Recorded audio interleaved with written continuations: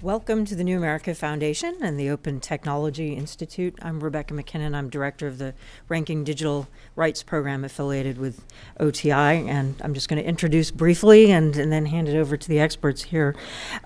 Just want to say, this panel today is a culmination, or I guess a milestone of a real evolution in not only sort of export control policy, but in policy thinking around internet freedom generally. And we've seen the thinking and the understanding of the issues get a lot more sophisticated over the past decades since I started working on internet freedom and advocacy issues. We sort of started out, I think, particularly amongst policymakers and in the media, with kind of an attitude that, well, you know, the good guys will rout around the bad guys eventually. So just put a lot of technology out there and it'll all sort itself out.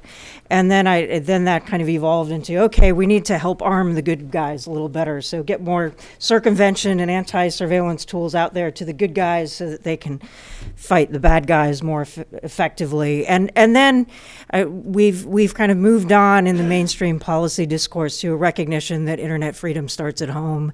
And not only do we need to get our houses in order in the democratic world to really practice what we preach, but also recognizing that corporations based in North America and Western Europe, in some cases, might be incentivized through other means to behave more responsibly, but there are other companies that are basically arms dealers. And they're selling technologies that are empowering bad people and that are contributing to an internet that is not human rights compatible in much of the world, and that something very concrete needs to be done. And so there, I think, is coming to be a more, there's always been a community of people working on export control reform, but I think that there's a lot more kind of high-level, serious attention coming to it now. And what's really important with this panel is a recognition that solutions are as complicated as the technologies that they relate to, and as complicated as the global economic patterns of trade and economics, and as complicated as the very complex geopolitical landscape that we're facing today, and that they're not sort of simple, quick and dirty solutions. And I think what we've also really learned is the importance of research and fact-based policymaking, and really drawing upon expertise. And my colleague Tim Maurer will introduce our panel, which really represents the New America Foundation, OTI, Human Rights Watch, which has also been doing some really great research in this space to contribute to our understanding of what the facts are, what the problem really looks like, so that we can have real-world solutions. And Colin Anderson, an independent technology analyst who has really been working on these issues, and a politician, Maricha, who has really been drawing upon the good work and really working with civil society and with the research community to develop a fact-based policy, and that's very important as well, that all of that circle be connected. So with that, I'll hand it over to my colleague Tim Maurer, who will introduce people a bit more formally. Thanks. Thanks a lot, Rebecca. Thank you all for coming today to this event, and many thanks to all the panelists here for joining us today here at the New America Foundation. I'd like to introduce first Maricha Schaake, who is a member of the European Parliament and is currently visiting Washington, D.C. Maricha has been in the Parliament since 2009 and has focused on digital freedom from the start, and has actually been one of the leading brains behind this in the Parliament. She's a member of the Committee on Foreign Affairs as well as on the Committee of International Trade in the European Parliament. And in addition to her interest in tech policy, has an extensive experience in the United States, having studied here as well as having been a Lantos Fellow in the House of Representatives. So it's a particular pleasure to have Maricha here with us today. With this event, which will also serve to launch the new report that we published today, that I hope you were all able to pick up a copy outside. And I would like to introduce next Arvind Ganeshan from Human Rights Watch. He leads the Business and Human Rights Unit at Human Rights Watch. has an extensive experience with regard to freedom of expression, sanctions. He was one of the founding members of GNI, the Global Network Initiative. He was the founder of the Principles on Security and Human Rights with regard to oil, gas, and the extractive industries.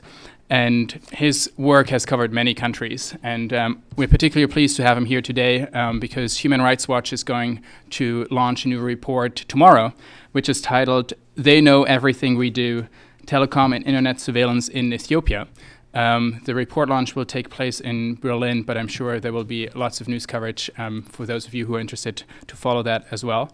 And with that, I'd like to introduce Colin Anderson, who is an independent researcher, as Rebecca already mentioned.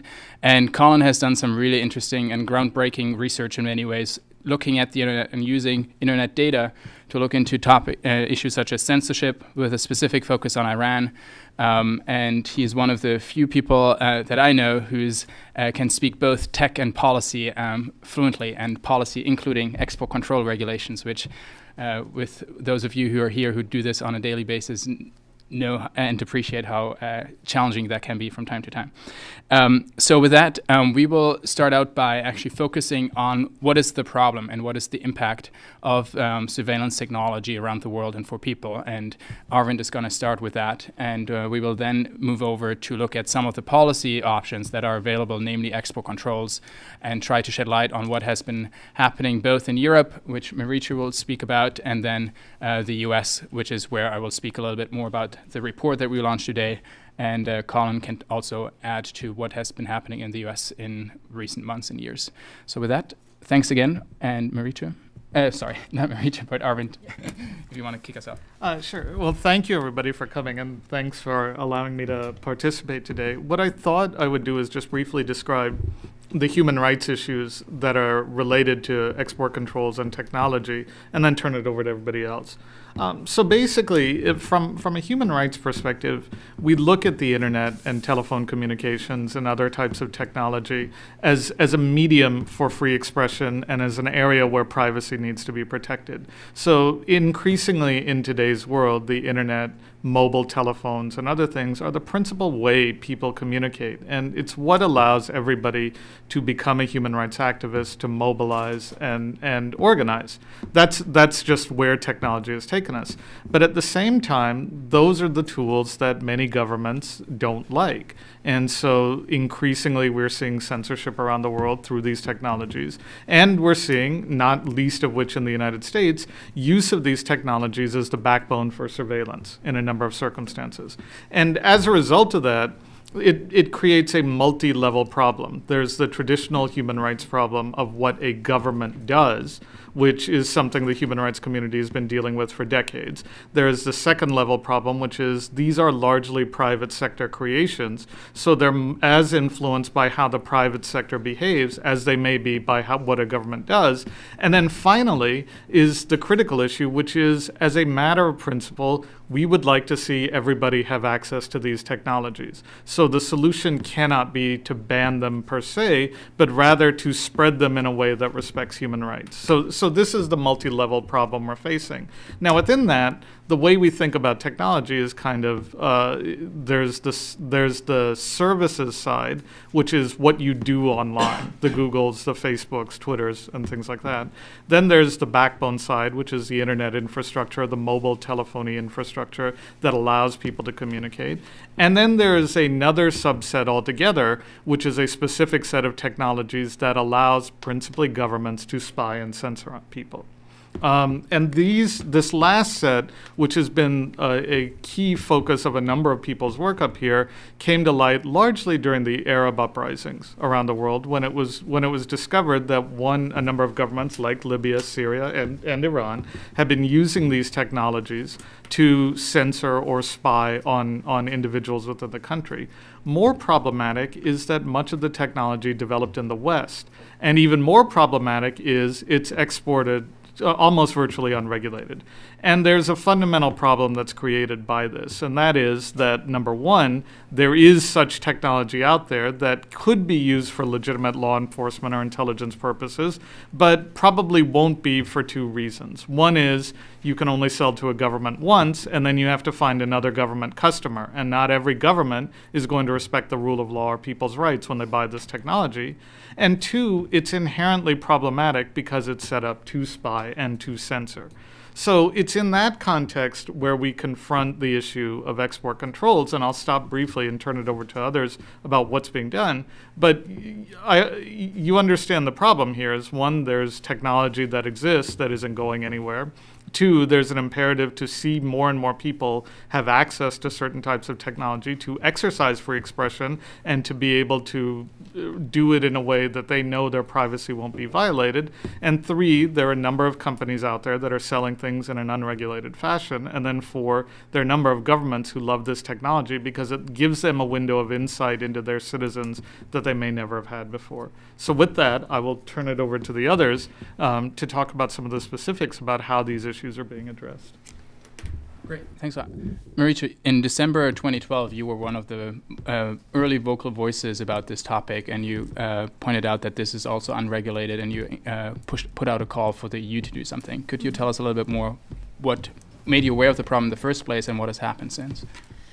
Yes, thank you. It's a great pleasure to be here. I want to specifically thank the New America Foundation, but also different partners who have really shown great leadership in this field from early on, assembled people, and congratulate you all with the report that came out today. I really think it's a milestone. It's going to be very important. I haven't read it yet, but I know a little bit of the work that went into it.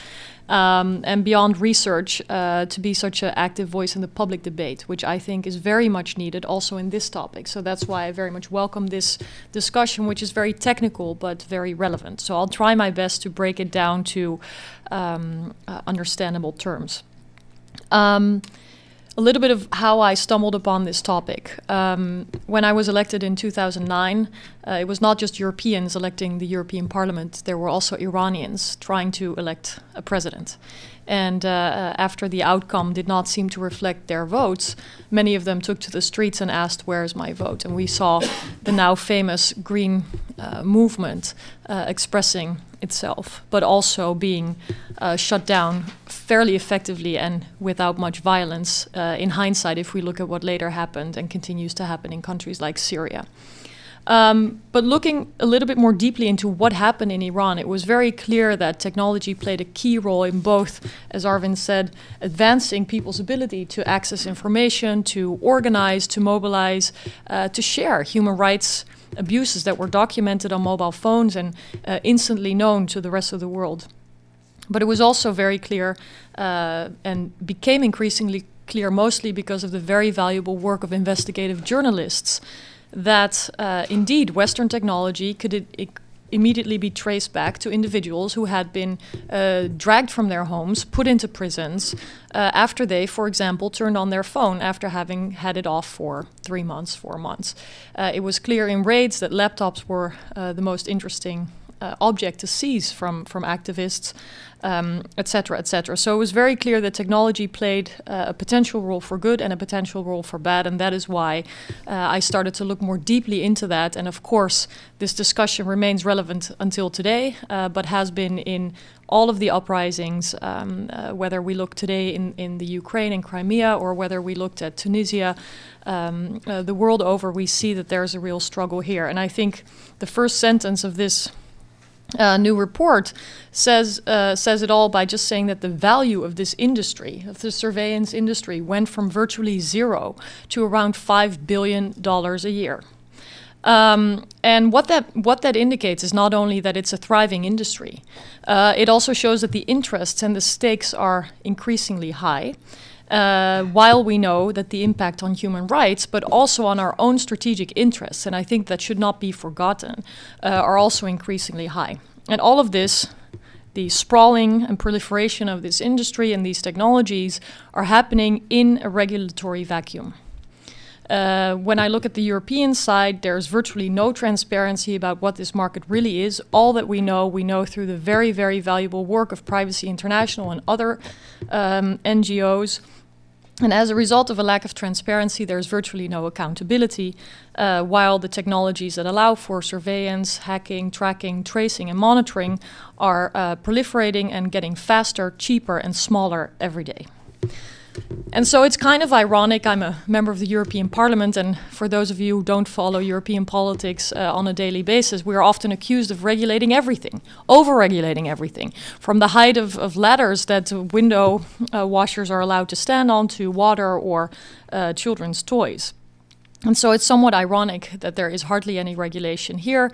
And from experience, I can tell it's very, very difficult to get the regulation moving at all. And the reason is that the member states and states in general are major players in this market. I think that has to be a part of this discussion, that the incentives to regulate by states are probably hampered by the incentives to purchase on this market. In the EU, we have some more problems. That is, one, that the existing policies are still very fragmented. So different member states have different rules. And for example, we decide on sanctions on an EU level, but then the enforcement of sanctions happens on the member state level. That means 28 different eyes enforcing one law. All this kind of gives a patchwork of regulations that do impact the export of surveillance technologies somewhat. I briefly mentioned sanctions. It's the only area where we really have regulation. In sanctions, when it comes to Iran or Syria, it is now forbidden to sell technologies that can be used for internal repression. But when it's also forbidden to sell food or to transport any goods to a country, that's hardly surprising. So it's on the one hand explicit because we pushed very hard to reference it in these sanctions. On the other hand, it comes in a total package, and it's at a great gap with countries that are not so far, like, for example, Bahrain or Azerbaijan or Ethiopia, where people are similarly repressed, where these goods are actually sold without any regulation. So that gap, I believe, creates hypocrisy and undermines our credibility. We've sought to use the dual-use regulation and its update to address some of these problems, because really where to put the impact of these surveillance tools is still a question that remains to be answered. The dual-use regulation in Europe stems from seeking to control the export of technologies that are potentially used in, for example, nuclear plants, and that in that sense should be regulated. But that could also be used in a simple water clearing facility without doing harm. So there are extra checks before these dual-use items can be sold, depending on which country they are sold to. And I think that is a hint at where we have to go with regulating surveillance technology and its export, which is to look at, on the one hand, what the technologies are capable of, but more specifically at the context within which they're going to be used, and then regulate through the transactional part, so really through the trade part.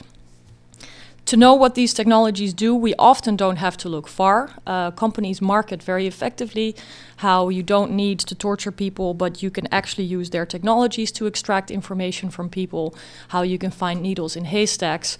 And, well, the list is long and often quite creative and amusing if it wasn't so dead serious what we're dealing with here. So I would invite you all to look at, for example, Privacy International's database of what these technologies do. We should also show leadership by reassessing our own standards. EU regulation demands that telecom networks, for example, have lawful intercept capabilities. And while the word lawful intercept reveals the intention of these backdoors, we don't have to be rocket scientists to understand what happens to these technologies when they're put in a context where the rule of law does not exist. It sort of eliminates the notion of lawfulness. Nevertheless, these standards apply also to exported goods. And I think we should show leadership by having a deeper discussion about what it means to be a democracy in a hyper-connected world. That discussion should probably take place in this city more than anywhere else, but I won't go into that more deeply today. Just a few more comments and then I'll end, because I'm more interested in the discussion with you, there has been a lot of criticism and skepticism, I should say, especially from the tech community, about how to regulate technology. And I understand this. It is very difficult to get it right, and it is a sensitive issue. There are traumas, one could say, from the crypto wars, and there are a lot of people who say that one cannot ever regulate speech, and that includes software. But as Rebecca, I think, rightfully mentioned, some of these companies are really modern-day arms dealers. And so, in my opinion, the status quo is unacceptable. And by criticizing every potential regulation, we're not getting much further. So I think we have to be able to find a way to get this right. And as I mentioned, I believe the focus should be on the trade part of things, so the transaction between companies and buyers, who are often states or law enforcement agencies there. And in between those two, you can, for example, put a licensing requirement where it's clear for companies and governments alike what is being traded, what the capacities are, and whether this is in accordance with the law or not. And this transparency would really add a lot already, and is lacking right now. And in the European context, but I won't bore you too much with that, it would really be helpful if there is a level playing field between the states, so that we don't have 28 different systems. While some decisions are made on the EU level, the implementation happens on the member state level. This leads to a lack of a level playing field, but also I think it's better to do the oversight and the regulation on the European level to avoid a conflict of interest. For those of you who know what ministries of the economy or trade ministries usually do, it's that they go on trade missions to third countries with national companies. And it's not a great incentive to then have to regulate the same companies, basically, to ensure that dual-use regulations are met or licensing requirements are met. It's better to do that with a little bit more distance. So in all this, I don't think we have to reinvent the wheel. We can learn a lot from existing export controls, such as weapon embargoes, such as licensing requirements. And I hope, and I think it is possible with more information and with a vibrant public debate, to get relevant and unharmful but adequate regulation in place. Great. Thanks a lot, Marietje. Colin, do you want to say a little bit about the US context and what technologies we're talking about? Yeah.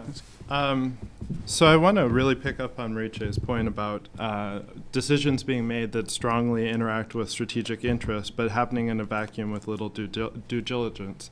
And I want to do so in the context of the United States. I think that this is a particularly interesting point, given that the flow of technologies that have the ability to, say, for example, interfere with democratic movements or interfere with religious minorities' abilities to practice, have strong implications for existing policies. These things interact with the United States' strategic objectives as well as moral obligations. If you look, for example, in the case of Egypt or Iran, both of which had provisioned telecommunications intercept equipment by EU and American companies, these are instances in which very quickly the foreign policy considerations of the host states changed in the midst of it. The nature of these telecommunications equipment is you ship once and it is therefore a permanent part of the surveillance state. You can't take that back. And so this is an export that has particular implications over the long term.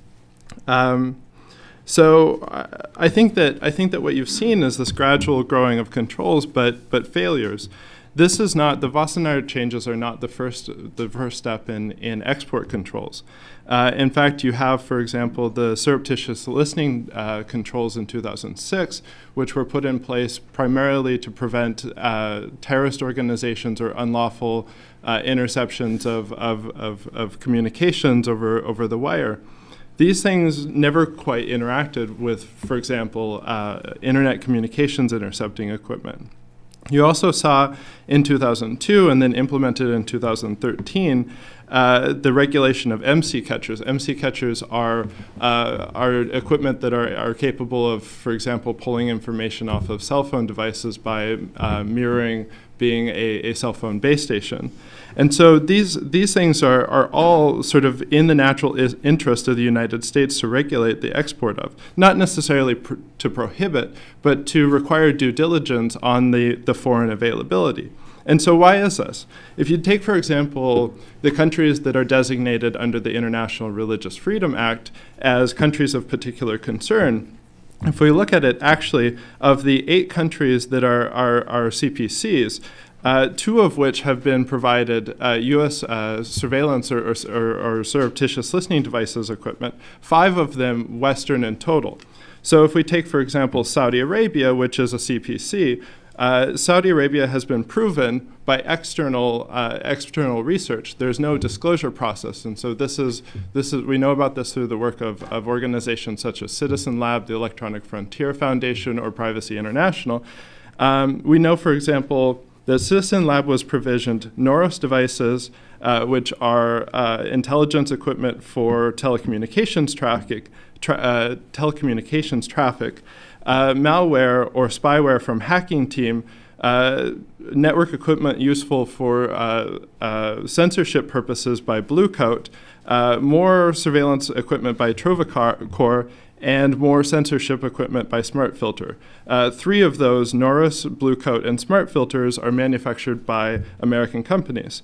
Noros also, so if we take also the 2013 recommendations for additional country listings for CPCs, out of the 7 that they recommended, 3 of which were provisioned equipment by American companies, and 6 of which American and European and also Canadian companies. And so if we look at this list, we find that actually the states that we have significant concerns are engaging in the repression of religious practices. The majority of these countries have been given technology that is actually significantly useful for repressing these religious practices. So this is, for one, a moral objective. If we see, for example, however, in the case of the UAE, there are instances in which American-made malware was pushed to BlackBerry devices. This is a case, again, then where the business interests of the United States align with the strategic objectives of export controls. Finally, the problem is that while there's been this regulation under the surreptitious listening device, it's not clear whether existing regulation has applied. If we take, for example, the case of IP Fabrics, that's a network intelligence equipment manufacturer. IP Fabrics was found or disclosed to have engaged in practices that attempted to basically whitewash what they were. According to allegations from the CEO, who was later pushed out because he attempted to classify his equipment as surreptitious listening devices, when the CEO came to believe, his holding company attempted to delay disclosure to the Department of Commerce and conceal foreign customers. They then pressured the CEO to rename the product and apply under a more lax export control number, as well as misdescribe the use of their powerful surveillance devices. And so if we see this basically exactly what you spoke to, equipment that have significant strategic and moral ramifications for the United States as well as Europe being exported in a vacuum. And these, again, like I say, these are permanent decisions. The Nokia Siemens networks devices that were pushed to Iran will always be in Iran. They will not be turned off. And so future democratic participation, future democratic movements will always be subject to this one export decision. Thank you, Colin, which is a great transition to the situation that we found ourselves in when we started looking into this about a year ago now. I think when we started having first conversations about this, that over the past few years, there's been an increase in recognition that this is a problem, and that in many ways it's a problem that did not exist before in terms of the technology that exists and the scale at which this is happening and the new market that has emerged. So you had investigative journalists, you had researchers at the Citizen Lab writing and publishing reports about what kind of technology are we talking about, and what kind of countries should we be concerned of. Very few people did the next step in terms of what kind of policy analysis is needed to actually think about what kind of solution could we implement, and the export control piece being one of the options that we looked into further. And the challenge was, we know that this is a potential policy option, but it's actually really hard to find out how to implement this effectively and in a way that it actually makes sense. And that's when we teamed up with Privacy International in the United Kingdom and a German NGO called Digitale Gesellschaft, and engaged in a joint project, and this report is the culmination of this project, to conduct in-depth policy and technical analysis of what are we actually talking about, what kind of precedents exist in the export control regimes in all three countries with regard to human rights, with regard to surveillance technology, and to summarize that in this report. The idea was also that we had to do this jointly with organizations in other countries, because an export control regime is only effective if it's done across the board with different countries on board. There's obviously the argument to be made that even unilateral controls make sense if you want to align your export control regime with your foreign policy that's based on human rights and that promotes human rights. And that if you're interested in making sure that you're not pursuing a hypocritical foreign policy, you need to make sure that you have controls in place so that your own foreign policy is in line with your export control policy is in line with what you're preaching while you're abroad. So this report outlines an analysis of these three export control regimes. What then happened in December was that the Wassenaar regime, which is a multilateral export control regime that currently consists of 41 member states, including all of the EU members except for Cyprus, but also countries in South America and Asia. And this export control regime, which was set up to focus both on arms and dual-use technology, adopted two new controls relating to surveillance technology in December, one relating to intrusion software and one relating to IP network surveillance systems. And these two new controls were adopted in December by all 41 states and now need to be implemented by these governments in the 41 countries. They therefore open a window of opportunity to show that governments are taking this problem seriously and to think about how they can actually implement these controls. And Wassenaar is a regime that focuses on regional and international security and stability. So it's not a regime that focuses on human rights as such. But as we hope this report shows, is that there are precedents in the export control regimes in the three countries that provide a precedent to implement human rights provision into the changes that are necessary to implement the Wassenaar changes as well. And there are a number of different options that are available, which we don't go into greater depth in the report. The report is meant to provide an overview of the three regimes, the Wassenaar regime, the EU level, because that's particularly important for the UK and Germany, and provides an analysis of how we interpret the Wassenaar changes, because there's been a lot of debate of what do they actually mean. So if you're interested in that, that's at the end of the report. With that, I'd like to open this up for Q&A and look forward to a hopefully interesting discussion. There will be mics, so if you could just raise your hand, mics will be coming, and if you could please first state your name and your affiliation and make sure it's a question. Thank you. I think, there you go.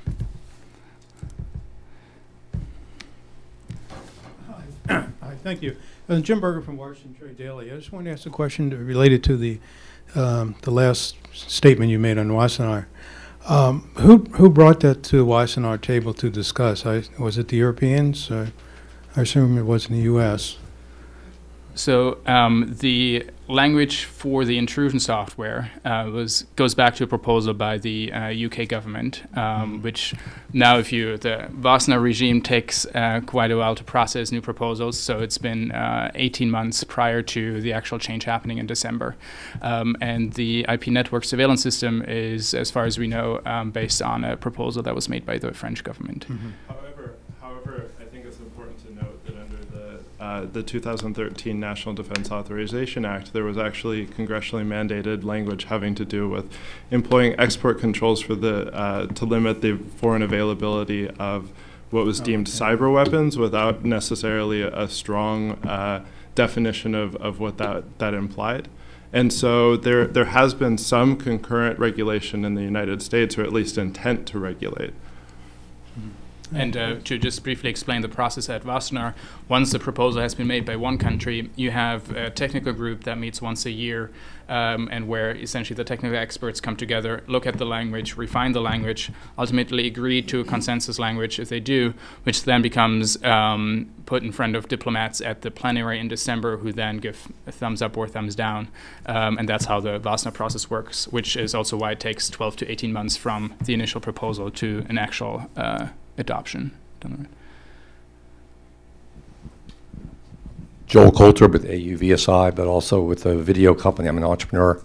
Was part of the IPv6 transition team. Now that ICON is no longer, they're transitioning ownership of the internet to the global community. And I was part of the Tunis thing when China and Iran went into, and everybody left with them, and only one country stayed with the US. Part of the initial planning before the Arab Spring, because we relied too much on social media and didn't realize that putting things on YouTube to stimulate instability was not a good thing to do within Egypt. You know, when the Egyptian Google executive put all the bargaining things. But the question I have, given the fact that state capitalism, we're a liberal capitalistic society, and other communities are state capitalistic. So for example, in northern Afghanistan, there's China and Germany. So the question is, it's all about culture when it comes to internet and how it's used, and the private sector is very interested in stability. Their core meaning of any private sector is stability. So it should be a private-public partnership or a public-private partnership? Anybody want? It's a little philosophical, but you know, let me try. I'm not. When I look at the private sector, I'm not sure that they're all interested in stability necessarily. I think there is too often a lack of consideration of the impact abroad of what is done in a context closer to home. So I think we must look much more broadly at how we're going to tackle this problem. I know this event is about export controls, but I've made a plea before for doing human rights impact assessments in the R&D phase of technological development, simply because engineers or hackers or other programmers, coders, are often focused very much on the possible or pushing the frontier of development, which is very exciting and has created so many new opportunities. But if we do not anticipate the unintended consequences, we can have a lot of surprises. So just an example, there was, of course, concern about the potential impact of facial recognition software, but there's also companies who may think that they can up their profits with making it easier to tag your friends in a birthday picture. Had that been assessed a little bit earlier on, I think it wouldn't have taken an expert to understand the impact of facial recognition software on Tahrir Square in Egypt, where one picture could trace back people months, years, and later to that location.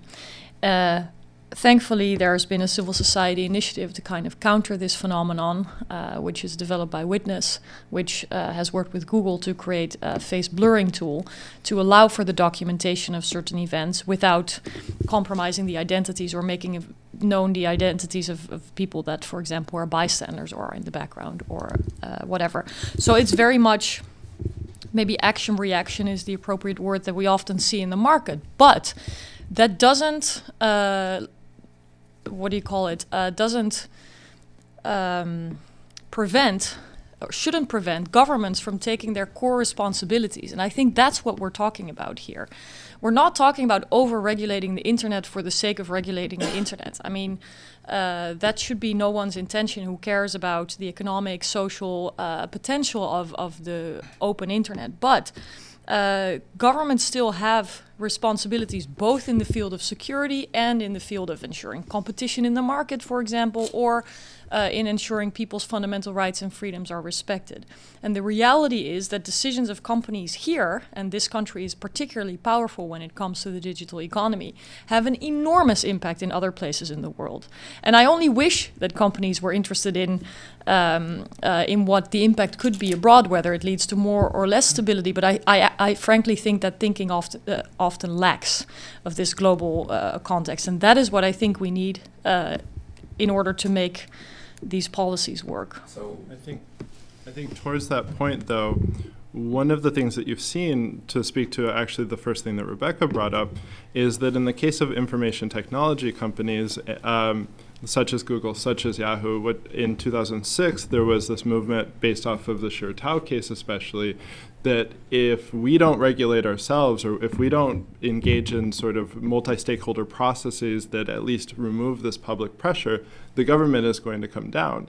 If you look at these communications companies, such as, again, Google, there is a substantial ability for something like a consumer-facing boycott. There is a public brand that is damaged in violation of human rights or in bad press.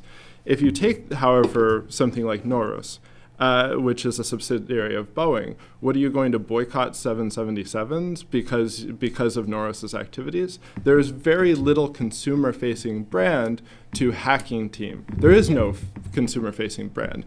And so if we look at things like democratic participation or consumer action, there is very little interface.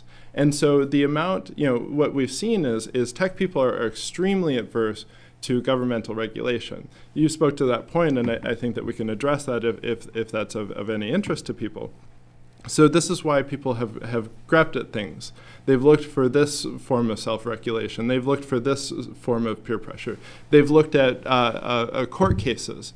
But if you would look at, for example, the case of the Chinese lawsuit having to do with their participation with the Great Firewall, a case in which Cisco explicitly was aware that they were going to engage in activities that would lead to the suppression of the Falun Gong, actually, there's been no opportunity for recourse. That case, the Cisco case, was thrown out last month, I believe.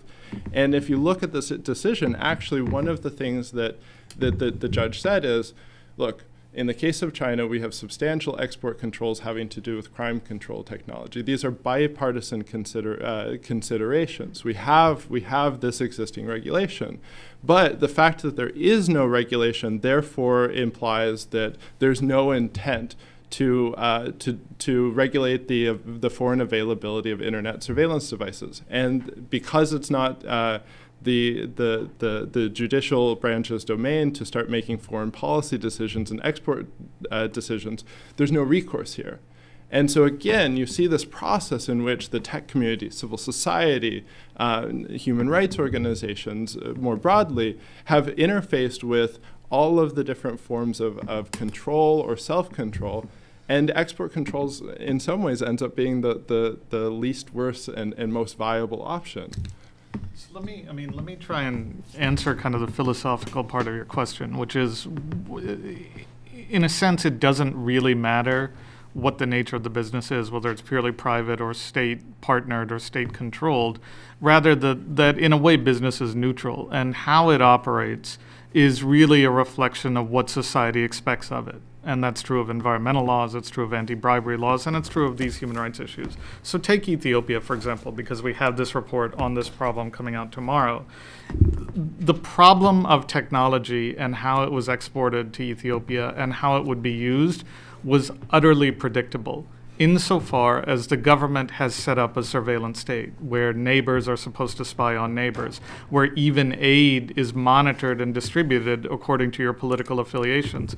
So the fact that a telecom company like France Telecom or ZTE now can build up telephone infrastructure in the country should have come with the recognition that it was going to be used to spy on people, however beneficial increasing the network was in the country and is. right? And secondly, when a company like Gamma International, a German company, offered and sold the government Finfisher, or Hacking Team did, they had to have known, because Ethiopia's history was completely unambiguous, that it would end up on the computers of people the government considered dissidents, right? So you look at this and you say, well, all the government is doing is adopting new technology to its old pattern of spying and surveilling and harassing people. So there are cases where people were detained because the phone numbers they dialed internationally on the mobile network were not already in the database the government had of phone numbers that people should or could have dialed, right? And so the way I look at that is say, look, if you look at this situation where it's utterly predictable and any reasonable degree of due diligence by a telecom company, an internet company, or more importantly, a company that sells surveillance software or surveillance products would have told you where this might end up. And yet it was still sold, in part because there are no sanctions on it in the US or anywhere else. And in fact, the Ethiopian government is a close ally of the US and other Western governments. And because there are no rules in place to look at this and say, wait a minute, the odds are actually quite good that this will be used to go after dissidents or political opponents just as much as it might be used to engage in legitimate law enforcement activity. And therefore, there need to be some controls on it. So when I think of export controls, I think of it the same way we might think about how lead in the environment or anti-corruption is something that at one point was unregulated, but ultimately people realized the harms were greater than the benefits and got regulated. It didn't stop business, for example, but it did change the way business operates. Well, and Let me ask building. one follow-up question. Oh. Are you arguing to put all the data under Google, or do you believe who owns the data matters and each country should have its own sovereignty of data? So Well, it's a separate question, If but I- I mean, maybe if you want I to. just wanted to build build on the other point that was made, because I think what we'll also increasingly see is a conflict of interest between different companies in the digital economy. And it will force companies also to take a more political role. They are put in a role that was previously usually only decisions for governments to make. So, for example, when you look at the fallout of this clip on so-called quote-unquote innocence of Muslims, this was supposed to be a movie, but it was really kind of a patchy product that led to all kinds of demonstrations, including where violence broke out and where people died. And there was a discussion between the White House and the State Department on whether or not to apply pressure on Google to take down this information. There were different decisions by Google made in different countries on whether or not to take down this information.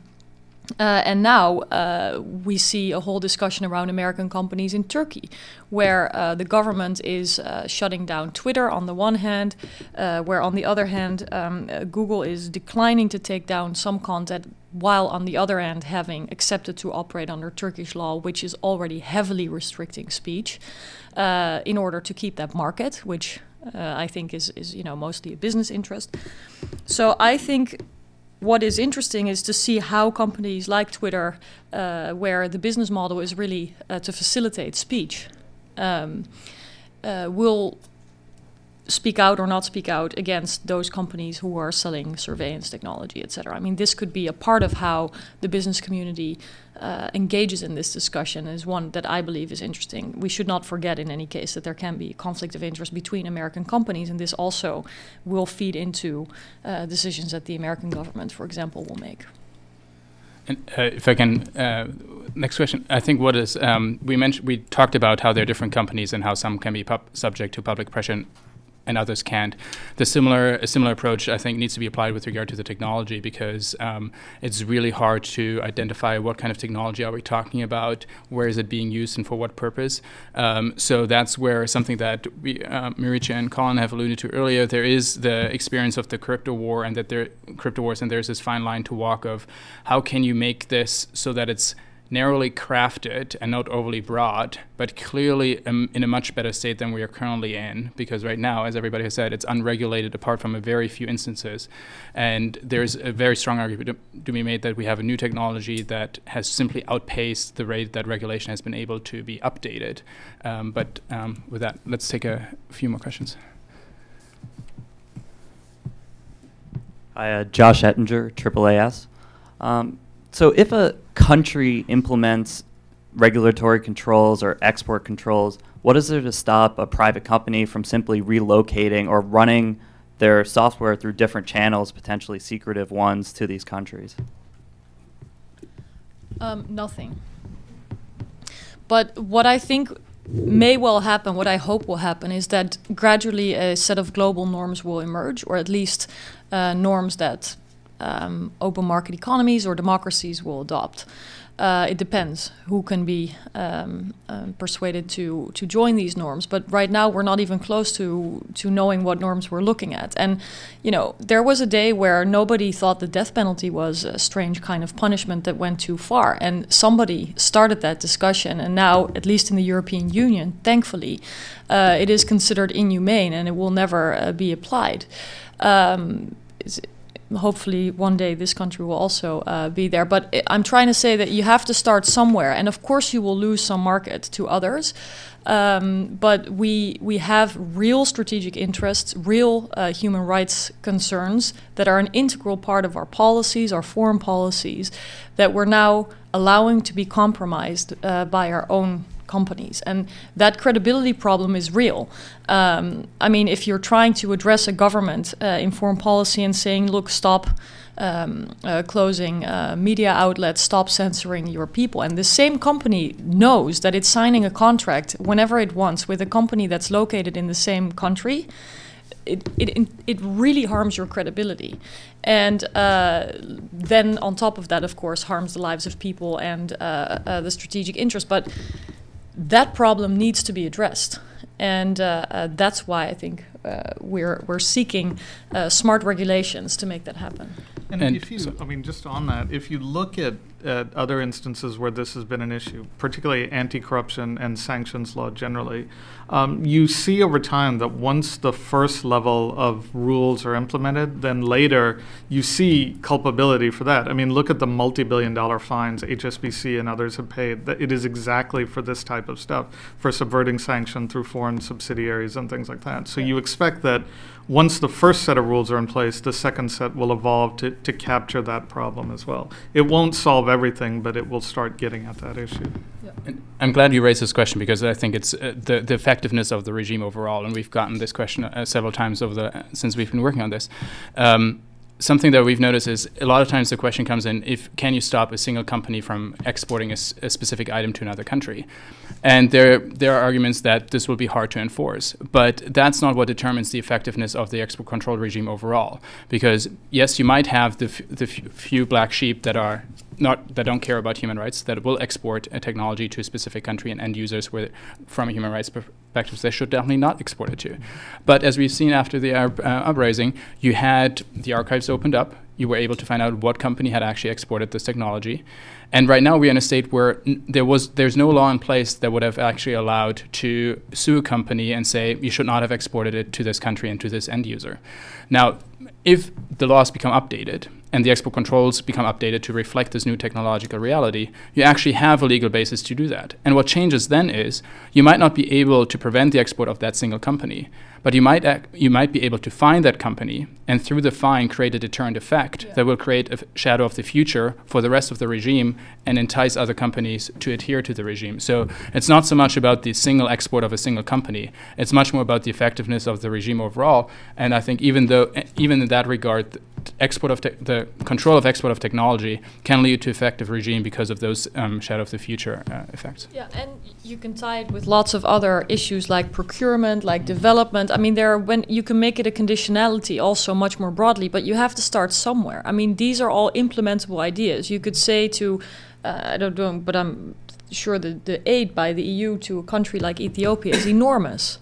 And you can say that's conditional upon and then a set of principles. That is only possible if we know where the limit is.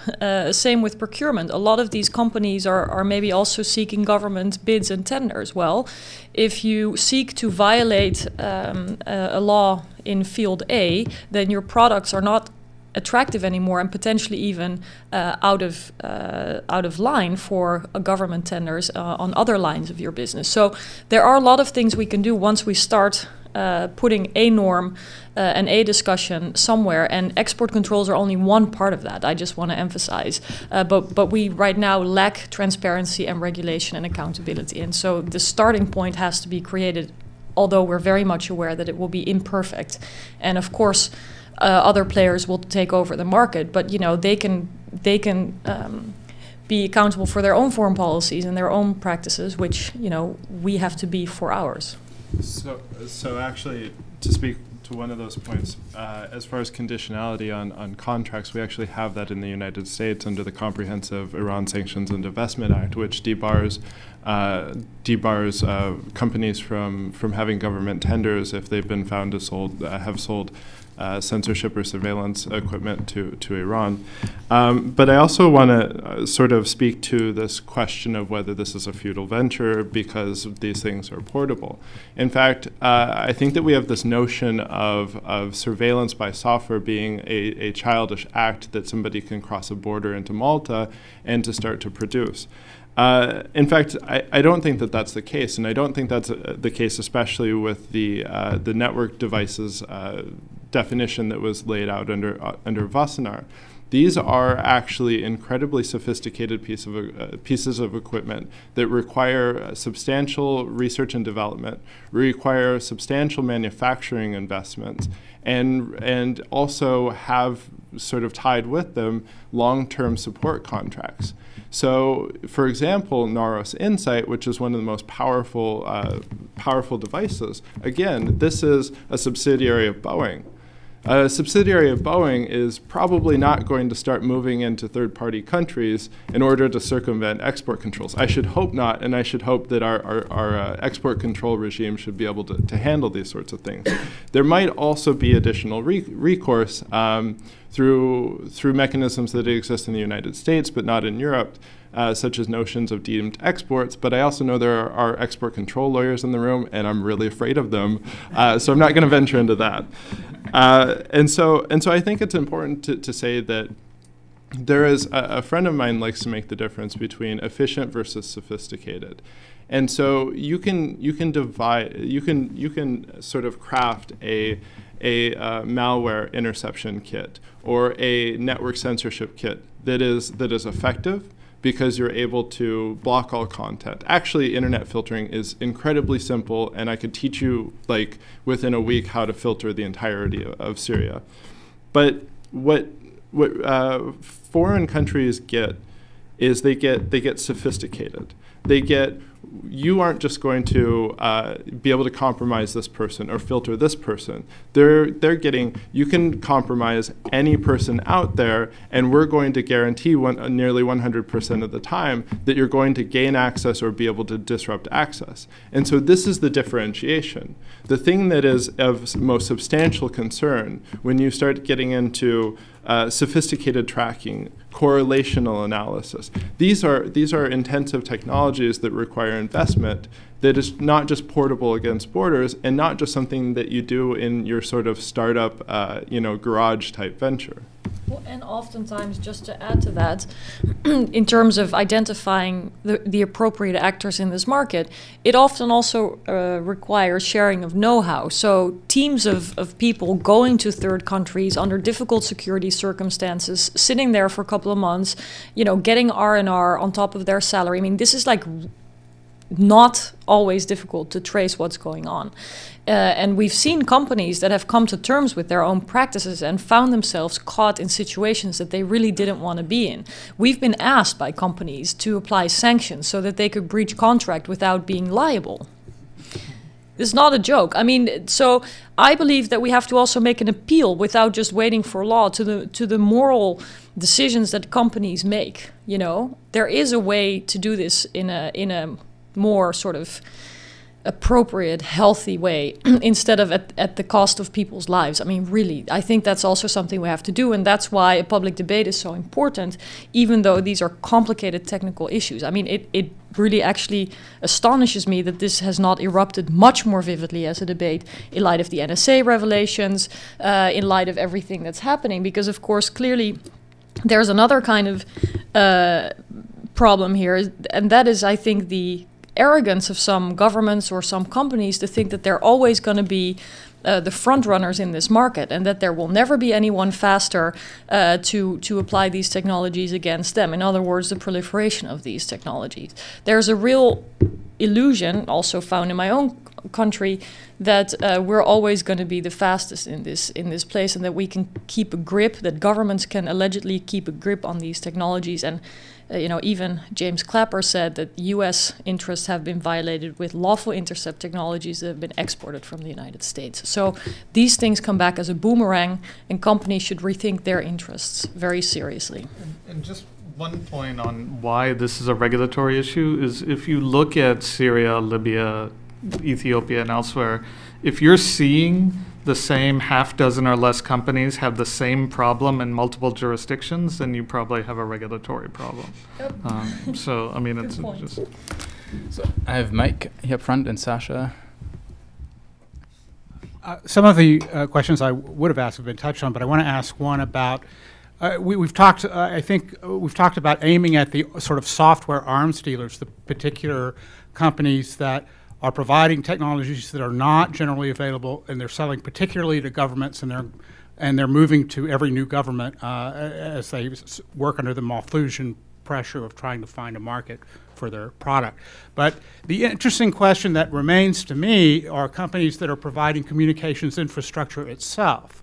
Because as you know, as European countries know, as the United States grapples with from time to time, telephone companies themselves and infrastructure providers themselves are mandated by their governments to put various kinds of surveillance technologies into what they offer. So if you take a country like South Sudan or Burma, where foreign companies are being invited in not to provide surveillance software, but to provide communications infrastructure itself, which will typically be heavily mobile-based, which will typically be heavily digital in various ways or have various digital layers. What can we do to make sure that those companies, which have the technology already, whether they're European companies or Australia or the United States, that have the technology already to build surveillance capabilities into the communications infrastructures of developing countries, do not, in effect, facilitate the kind of surveillance and human rights abuses that we're talking about here? So it's ironic you mentioned Burma, since we did a report on this last year, and I think, I mean, you're touching on one of the most complicated areas, because this comes at the heart of wanting to promote the spread of technology, but some technologies can be inherently problematic depending on who's using them. And so take the case of Burma. I mean, what we said to the telecom companies like Telenor, who is there, right, is that you need to do.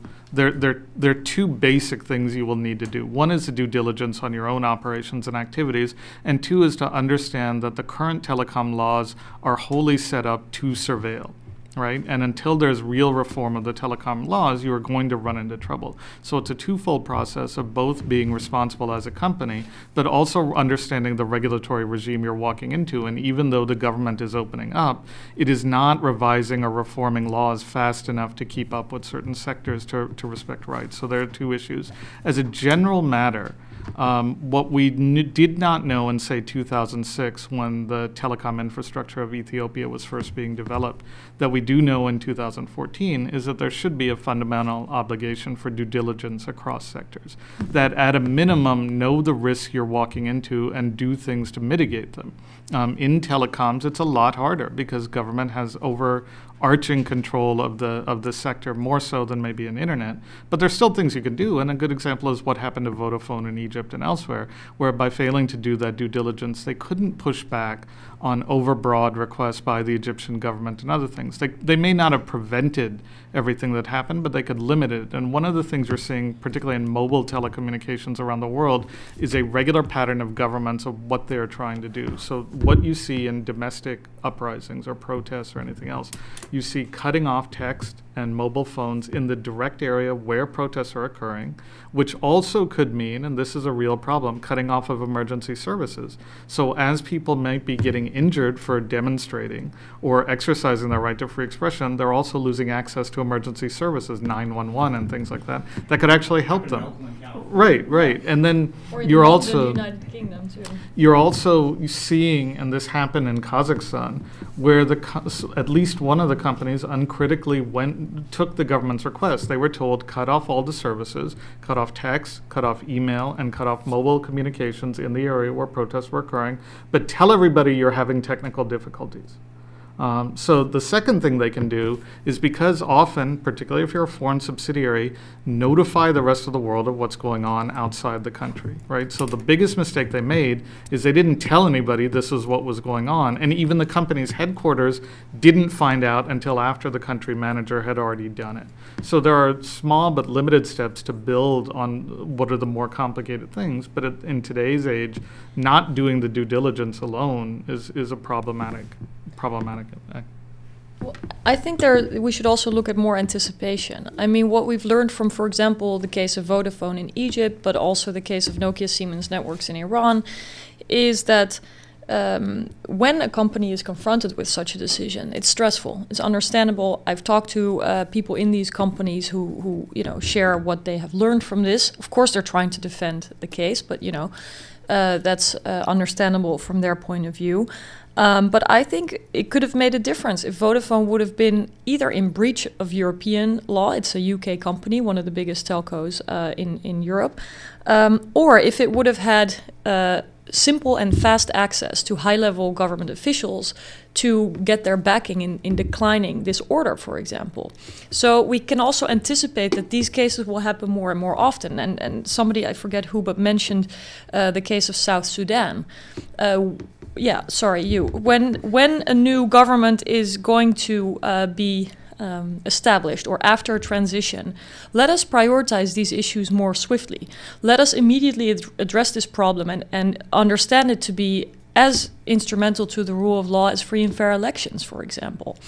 In South Sudan, there was probably already a surveillance net before the first blogger had been able to put some words down. And I think we can also do things like work with regulators who can share their know-how about how the system works. Telecom regulations are often not the priority for the United States or the EU in foreign policy when looking at transition.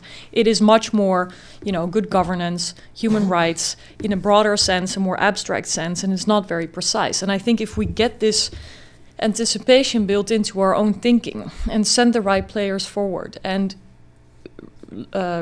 reduce the distance between corporate actors in this space and governments, and understand that some of the issues are of common concern, that we can also improve without even needing to change the laws necessarily. I hope that's right. I hope that's right. I think in Burma we know that the input on the telecom regulation as they're setting up the regulator and as they're letting foreign entrants in, the primary drafters of the regs have been the phone companies themselves, and not necessarily, human rights oriented, at least. No, I agree.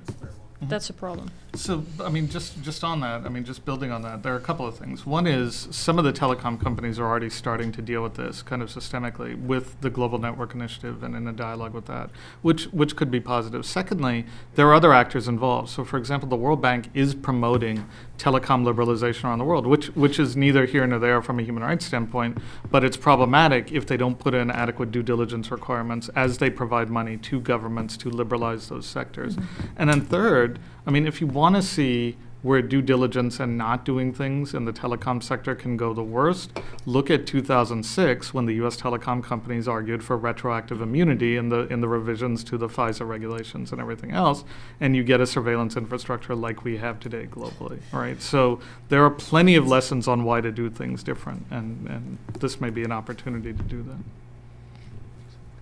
Sasha. Hello, I'm Sasha Meinrath. I'm the director of the soon-to-publicly launch XLab program here at Numerica. And I know we're in DC, so I want to ask sort of maybe a more provocative question. So let's take all political pragmatics and stick them aside for just a moment, and we'll make you all the hyper non-paradoxical human rights dictators of the globe. And the question is this, which is, if you could do anything with all political economics aside and all of the limitations to what's possible aside, what would be the top 1, 2, maybe 3 things that you would start with to create the kind of ethical or moral framework around these issues? I'd like to get sort of the high level, here's what we should be doing, so that we can see what filters out at the end of once political pragmatics and what have you are put into the mix. So my temptation is to say I would have some being appear as a 50-foot waterfall speaking out about what the telecom industry should do if I could do anything I wanted. But I mean, I actually think the norms are there. So they're basically, I mean, in an ideal world, you can have completely open technology to where, as of this minute, nothing is censored and, everybody has privacy rights, right? But as a practical matter, the normative framework exists. Whether you look at something like the UN Guiding Principles on Business Human Rights, GNI, or any analytical framework, it's there, and it's just a question of finding a way to adapt them to the realities that institutions are facing. So I don't think, I mean, from a normative standpoint, it's not that big a lift. It's the challenge is putting that into technical practice, I think. There are lots of things that should be done, I think, but we should not underestimate the importance of this country and lawmakers in this country and the difference they can make. And I'm concerned about the intertwining of business interests and politics in this country. It makes it very, very difficult to find people that are mostly going to be held accountable for what they do for the public cause, let alone the global public good, right? I mean, that's just, that's difficult. But by increasing the liability of violators, let me just put it that way, liability for violators, sorry, making it more difficult or more costly or bad for business to engage in these activities, whether it is through export controls, which is still, it's both preventive but also allows for reaction. That's one option. I think it is really important. I mean, in the scheme of things, it's really important. But also these human rights impact assessments. Some of the problems we're facing have potential technological solutions, and they should be incentivized, invested in, required. And they're, in my opinion, very much two sides of the same coin. But if you don't identify explicitly what the problem is, then it's more difficult to also find a solution. And if we can do this with as few laws as possible, that would be great. So I think the business community itself can come up with competing solutions. Those would be some of my thoughts about it. This is an XLab question, isn't it? That's what it means. So I think the first thing, and to start off in a constructive note, I would push for further liberalization of encryption controls and incentivize further adoption so that encryption is ubiquitous and the norm on the internet. There is two strains as far as my second option of my wish, because the activist in me wants to say we should have we should borrow substantially from the crime control classifications within the U.S. export regime, which would incur substantial liabilities. I think that we should have stronger that the things that have been done to the Alien Torts Statute and that have removed standing for these sorts of human rights violations is incredibly non-constructive. And so I would throw everything as much as possible to create liabilities and to create due diligence standards in order to export certain types of devices. The pragmatist in me and the empathetic person in me also realizes, though, that there are these muddled issues having to do with, for example, lawful interception devices, and recognizes that this is a substantial structural difficulty in which, if there was overregulation, we could quite honestly do significant damage to our ability to improve networks. We see this, for example, in Iran. Iran mandates 128K second connections by parliamentary proceedings. The assumption is the reason why is they can't censor fast enough. And so this creates this difficulty of, if we want faster internet, they are fully willing to just repress their population's ability to access the internet because they don't have control over that process. And so I recognize, and I think that we should recognize, that there is a contention where we might have to deal with the fact that we might facilitate better surveillance and better control by giving better technology. And so this is the empathetic part of me, which hopes the process for these sorts of regulations is deliberative and engages in an honest conversation with vendors who have honest grievances, and incorporates these sorts of very legitimate concerns. I mean, not to be, I was being glib before, but there is one element that has to be part of it too, and that's real independent oversight. Because every system breaks down, particularly in this area, because it's inherently secret without oversight. And that's not just of the public sector, but of the private sector as well. So if that element isn't there, then all the other things fall apart too. And that's why an Ethiopia or a Syria or a Libya is particularly placed to misuse technology, because nobody's really going to stop the entities from doing it. So we have 10 more minutes. If you have more questions, please think of them. I will ask Arvind one question, and I would like to let the other two panelists know. Yeah, Mark. I will ask you for concluding remarks at the end, or if you have anything to share. But before that, Marty, in the back. Yes, thanks very much. This is also maybe a Washington question, but maybe an outside Washington question. You've talked a bunch of times. You've talked a bunch of times about the need for regulations and due diligence, and I'd like to get the panel's reaction or their forecasts about where are the likely hang-ups or bright spots as these regulatory instruments start to unfold, as some of this gets implemented. I mean, as I look at this, we have a very complicated cross-national coordination problem to try to harmonize. I mean, yes, there's some unilateral payoff, non-hypocritical foreign policy. We might get lucky. That would be great. But even then within states, there are, and we've heard also about EU harmonization of regulations as being an interesting cross-national problem. But then as I look inside these individual national bureaucracies, the regulatory scene is frightening. I mean, it's not entirely clear how all of these things are going to work their way through a regulatory apparatus and come out in these happy, ideal places that we were just speaking of. So are there places that would be good places to concentrate effort, because these look like the bright spots on the regulatory landscape? Are there pits of despair that we should be concerned about that will likely be tar pits for certain kinds of regulatory efforts we might launch? So maybe I'll start with this one first, because it relates to the report, where the new controls that were adopted at Wassenaar, in our view, presents a window of opportunity to take the two controls, especially the IP network surveillance systems one, which is very narrowly tailored and has a lot of ands in the relationships and not ors, as well as the intrusion software language, to implement that with a strong human rights component, and to see how this will be implemented and what the lessons learned from that will be. It's a very clear-cut case, and it could provide the blueprint for including additional technology that we know are of concern, that are currently not subject to the regulation. But the more you broaden that bucket, the more difficult it will become to draw the line between that dual-use character of the technology.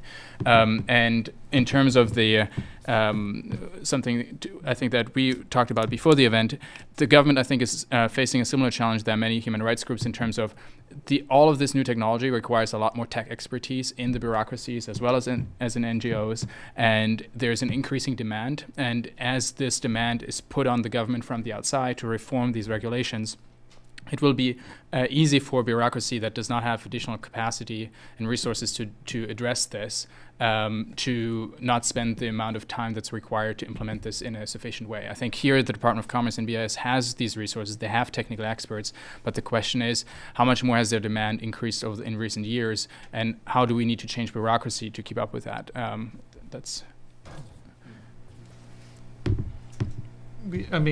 think there are two areas that I think there is going to be opportunities to regulate the worst of the most dangerous technologies. Because I don't think people disagree with the fact these are problematic. But the second issue has to do with a broader trend that's happening in Europe and the United States, which is in various bits and pieces, due diligence is being regulated. So if you look at the Burma regulations that mandate some due diligence requirements for investments over $500,000, they're there. If you look at Dodd-Frank 1502 and conflict minerals, they're there as well. The European Union is proposing new disclosure requirements and looking at conflict minerals. So we're seeing a pattern in Western governments to start enshrining the principle of due diligence. What you're not seeing yet is a penalty for not doing anything about it. You're seeing a penalty of sorts for not disclosing. So I see this as an evolution of where things are going. So you will see more and more of this. It won't be easy, and it will be very hotly contested as it is in the US and elsewhere.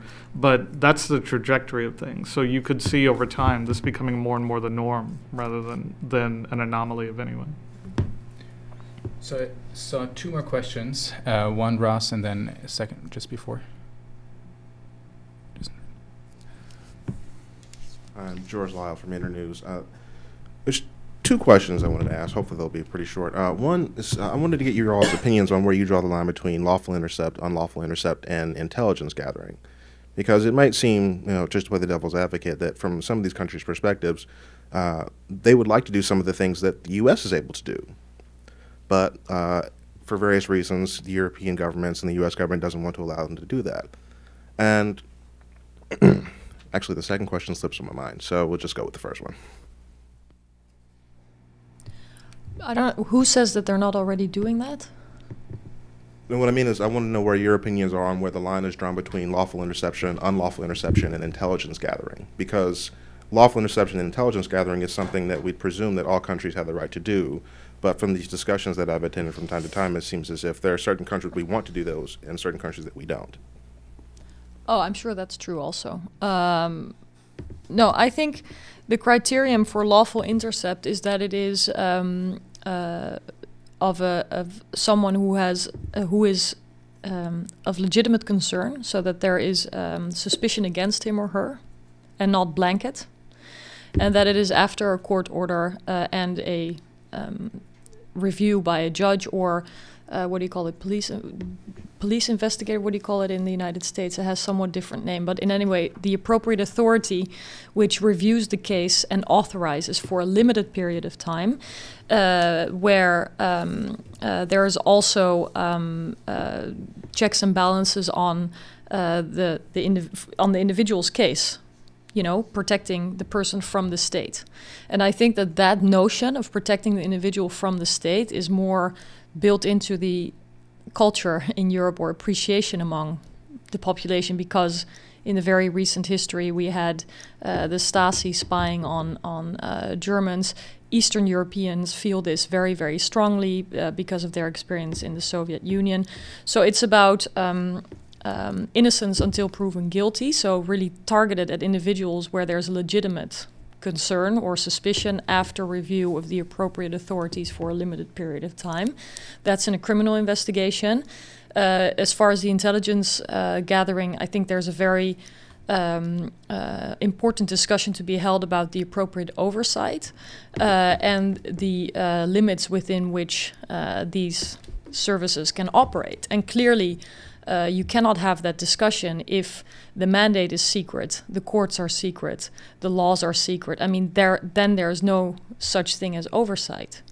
And I'll come back to that in my final remarks. I think these very core principles of what it means to be a democracy have to be reassessed and redefined in the context of these technologies that so easily allow for mass information gathering, mass surveillance. And I think the question is really whether mass surveillance can ever be in line with respect for human rights. Where's the proportionality in mass surveillance? So we can really draw upon the fundamental principles of the rule of law and of the democratic states that at least we live in, allegedly, and seek to perfect them. In light of what has been revealed recently. And I think that, you know, whether you see this as a crisis or whether you see this as an opportunity, this is the moment to do it and to get it right. One last question, Ross. Each of you have talked about surveillance technologies as though we all understand exactly what that means.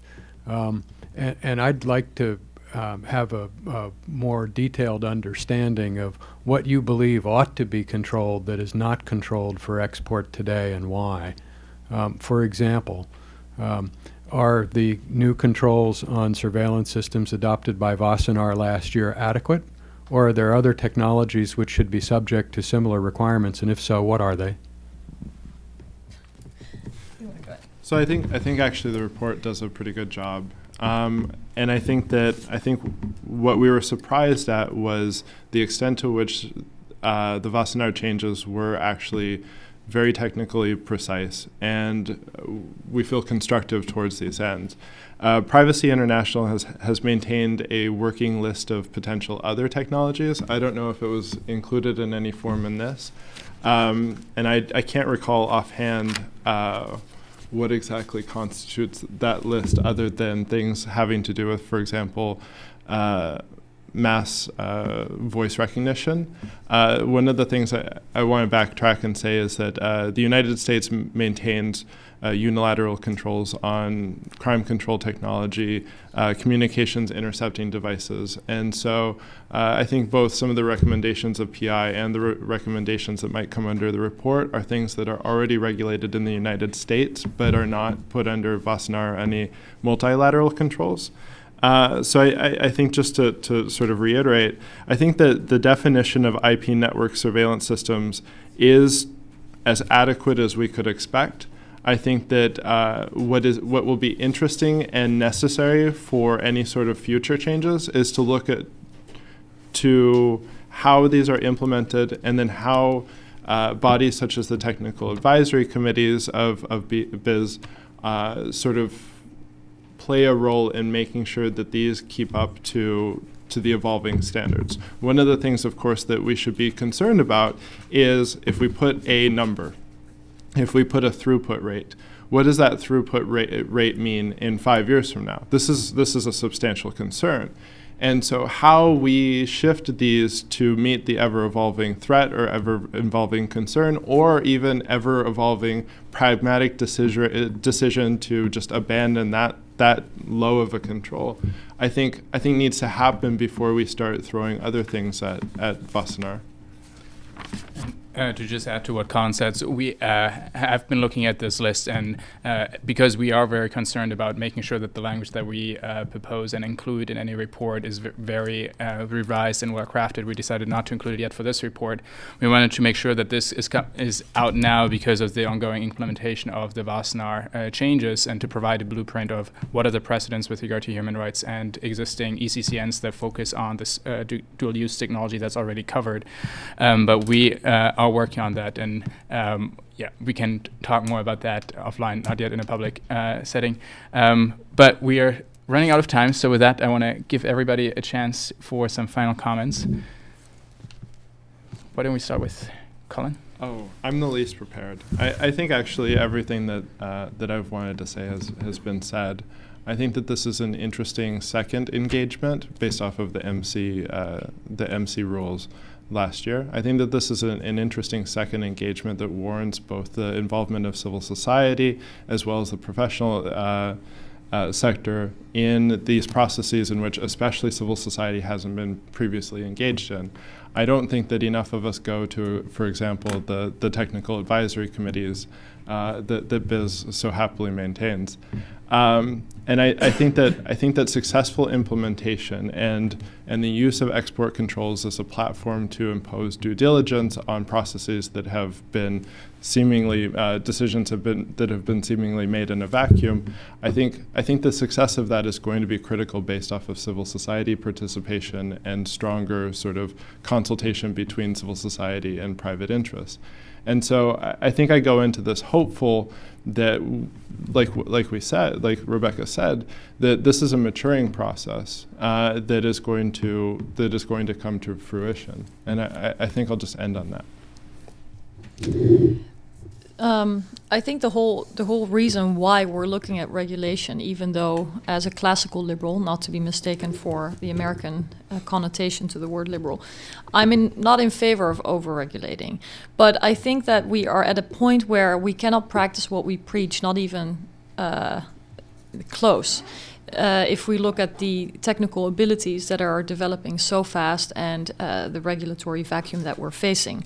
And with every kind of measure that we're taking, whether it is around export controls or whether it is about redefining the relationship between the individual and his government or the services he or she uses online, we have to begin to build global norms and principles that we aspire to, understanding that these will not be accepted and adopted by everyone immediately.